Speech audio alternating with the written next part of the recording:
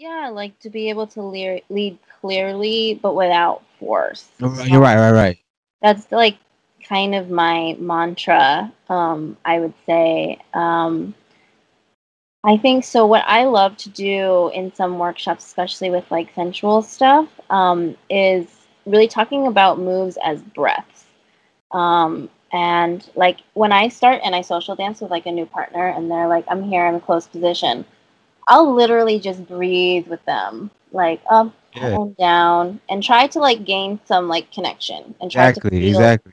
what they're comfortable with, and also just get us like connected in that moment. And Yeah. it's something that I felt from Juan Calderon, and I felt this like breathing thing, and I was like, oh, this is so nice. And so I just like took it, and I do it all the time now.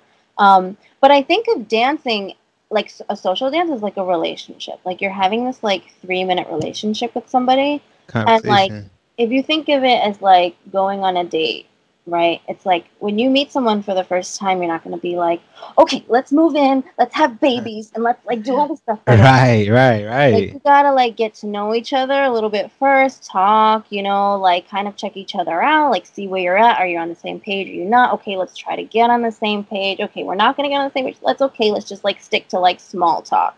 So like small talk would be just okay. If you're not comfortable with this, let's just do a basic, then like right Yeah. turn, left turn.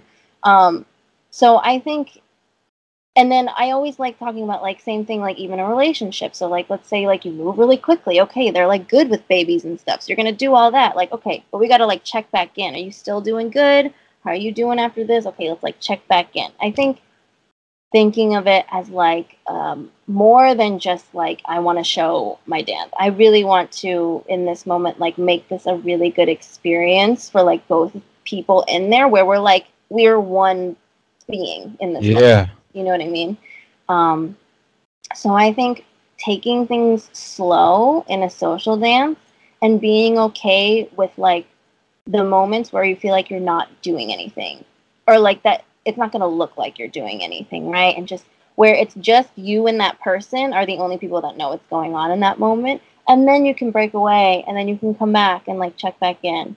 I think that's like the biggest thing. And then the second thing is like own like getting really good at your own body movement because for and I always say to people that want to learn sensual is that if you want to lead all of these things body manipulations on another person like you better be able to do that yourself too. Right. Uh-huh. So Right. I think by and that's why I think a lot of follows become really good leads because they have already understood how the body is supposed to move, and so they can lead it on someone else and know how to counterbalance just like intuitively. So I think, and that's why I continue to train with like all different types of dance because I think the more body awareness we have, the better we feel. And I always talk about leading things with the body.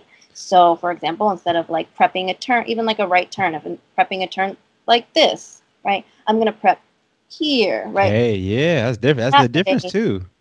that way, all of the energy, right, is now in my body and is transferring over to the other person as opposed to me trying to use my arm to actually lead it. So I like to think of my arms as just like they're bystanders in my dancing, right? My body is always going to lead the movement that's going to come next, right? And I can just lead without any force if I use my body to lead Yeah, it. yeah, yeah. Uh, so I think the breath, using the body, gaining awareness of your own body movement, are like the three biggest things I think I would say.